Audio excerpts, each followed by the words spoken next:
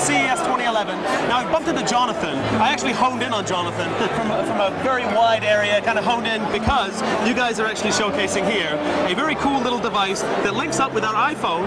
You know what? You're going to explain it better than I do. Tell me what this thing does. Yes, this is the Spot Connect device. It's a satellite messenger. It allows you to send satellite messages to our web system, and it connects Bluetooth to iPhones and Android smartphones. Okay. And so you can basically, using an app on those smartphones, you can send messages over satellite, no cellular, to sites like Facebook, Twitter.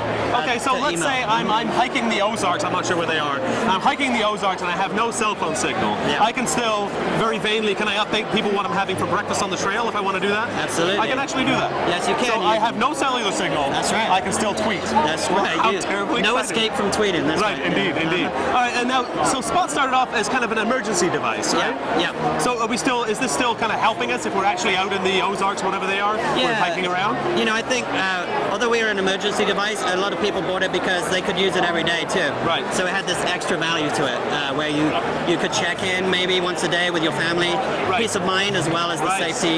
Yeah. So if we're on like a 2-week backpacking trip or something like that, we can just. And I think you know that having the smartphones, everybody has a smartphone.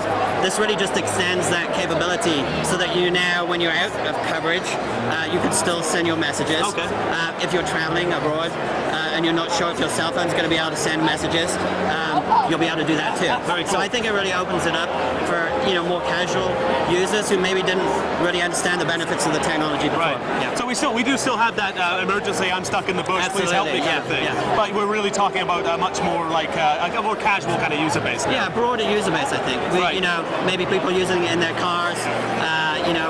Maybe a family having a couple of devices, and the son and daughter are using it when they do a trip or when they travel without their parents, that kind of stuff. Yeah. So now I see it's running on an iPhone here. Will it work on other phones as well? Yeah, we actually have an Android version too, and later this year, well, in the next 3 months, I think, we'll have a BlackBerry and a Windows Mobile cell. And it's all linking up via Bluetooth.